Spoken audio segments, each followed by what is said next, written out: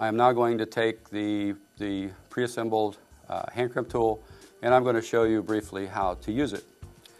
You will first pick your cable. If this happens to be a sealed application, strip it, get the proper strip, which is in the data sheet. You take and load your terminal, your loose piece terminal.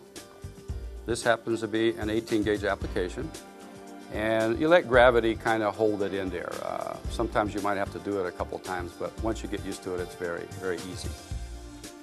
You take and pull the seal up to the proper position. You take and put the end of the wire against the wire stop. Take it down, crimp it, and you have, voila, a perfect crimp. In the past, many people have required solder, but if your crimp tool design and your validation is correct, then you will not need solder, which is a good thing because soldering is a little bit messy. So that's the crimping operation. And now I'm going to show you what this crimp looks like under the microscope. It is a very nice crimp, has good features, and is good for production.